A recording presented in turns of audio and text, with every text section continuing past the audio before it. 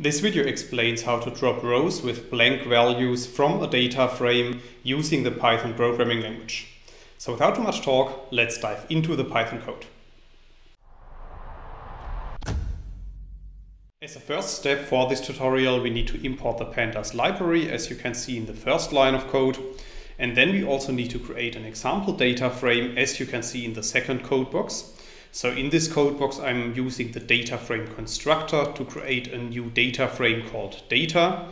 And then I'm printing this data frame below the code box using the print function. So after running these lines of code, you can see that we have created a new data frame containing 6 rows and 3 columns, which are called x1, x2, and x3. Now, let's assume that we want to remove all the rows from this data frame that contain blank values. Then we first should replace the blank values by NaN, as you can see in the next part of the code. So in these lines of code, I'm first creating a copy of our data set, because I also want to keep an original version of our input data frame. So in this line of code, I'm creating a new data frame called data new1.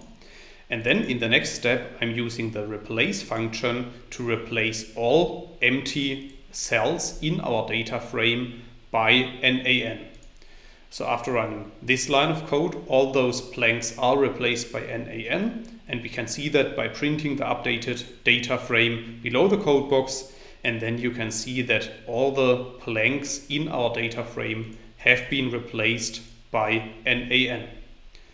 Now in the next step, we can remove those rows that contain NaN values.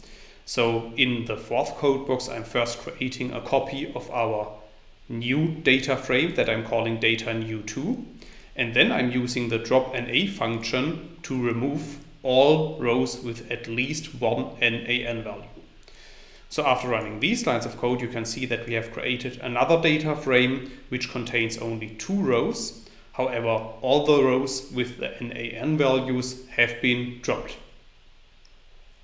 It's also possible to remove rows with NaN values in one specific column, and this is what I want to show you in the next example.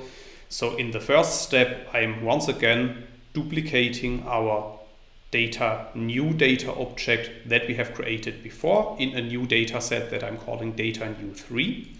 And then I'm using the drop NA function once again. However, this time I'm subsetting our data frame so that I'm only removing those rows where the column x1 contains an NaN value.